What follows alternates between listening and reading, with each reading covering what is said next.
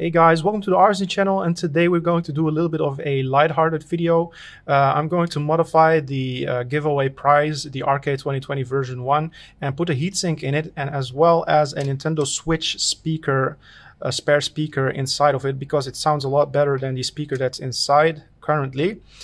And the lucky winner will probably appreciate this device even more because the heatsink is in there and the heat issues are fixed and the sound quality is a lot better, so it will be a perfect device for the lucky winner. If you want to be part of this giveaway, just like the video, subscribe to the channel, and leave a comment down in the comment section below saying, "I want that." Yeah, that's all you have to do. Let's get into the modification process of the RK2020.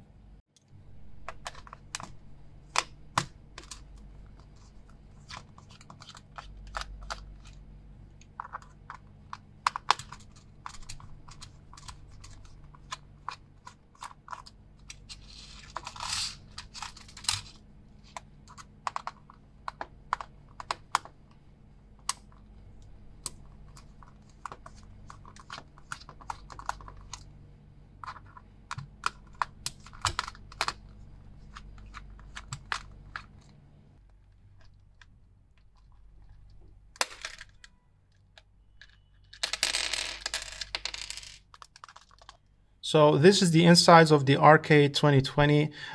First of all, I see that the speaker is inside, recessed inside a rectangular shell. We're going to clip that out of the shell and then put the Nintendo Switch speaker in there. So we'll have to remove the PCB.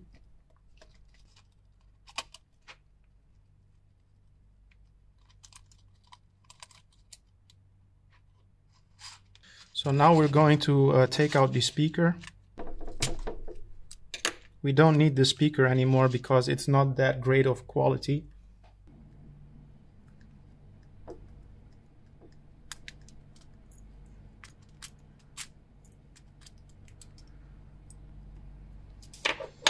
So the plastic is now snapped out of the body. So now we can fit in the Nintendo Switch horn speaker. But we'll need to change the wires because the connector is different.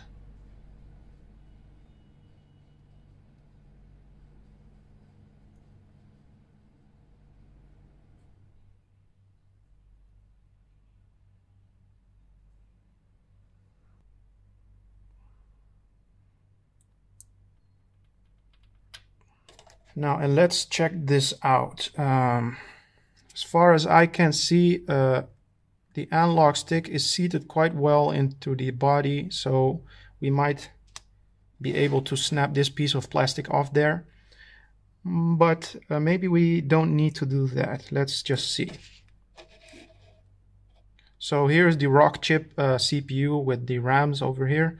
We want to cool that with the heatsink as such, ideally.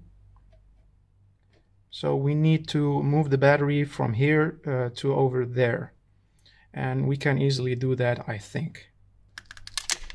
So that is the battery out of its shell. We need to clip this off. So now the battery can move a little bit to the side, but this is in the way. So we're going to just get rid of this. There, we got rid of it. And now the battery can be shifted to the side, as you can see, and we can install a heatsink.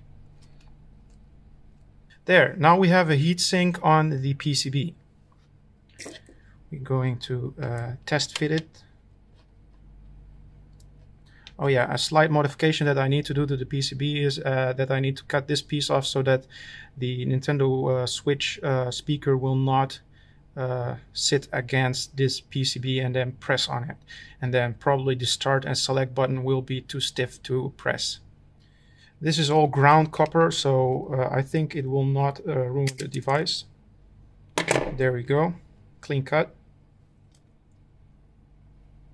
Don't worry guys, I'm an electrical computer engineer, so this is not really a problem for me. Now we're going to assemble it.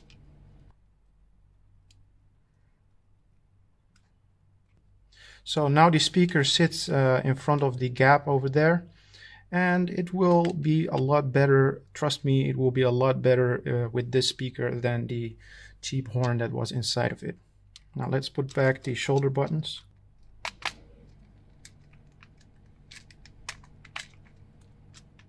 Now the moment of truth, let's turn it on.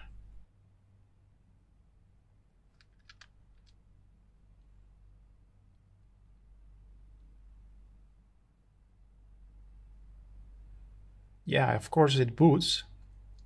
And it has a heatsink and a new speaker in it. Let's see if the speaker works.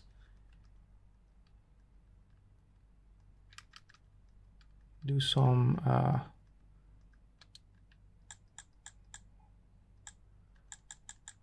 Majora's Mask randomizer. It's me, Mario.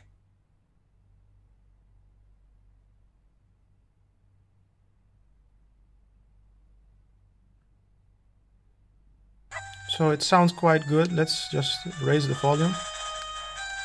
It gets quite loud. This is a Nintendo Switch speaker, so it ought to be good.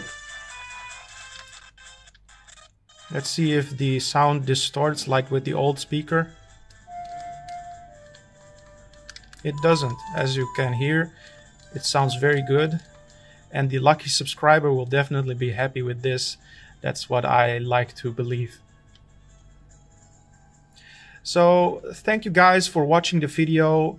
I hope you enjoyed the video, and you might want to do this modification to your own RK2020.